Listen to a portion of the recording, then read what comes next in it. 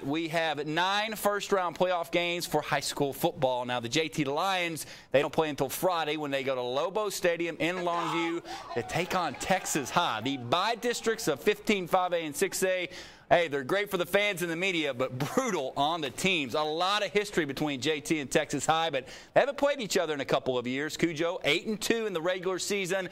The Tigers went 7-3. Very good matchup, and I tell you what, Coach Rickland Holmes isn't upset about this tough first-round one game. He says that's what the playoffs are all about.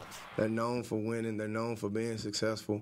I don't expect anything different from them come this Friday. I know they're going to come play us hard, just like we're going to go play them hard at a neutral site in Longview. So we will be the home side. My fans will be there. They'll be there to root us on just like they have the last 10 weeks. And, you know, as long as we go out there and we play John Tyler-style football, the game will take care of itself.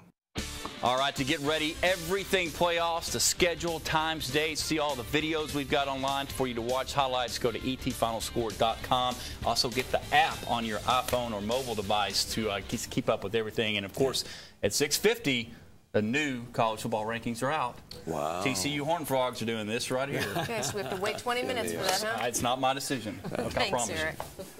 All right, all day we have been honoring the millions of veterans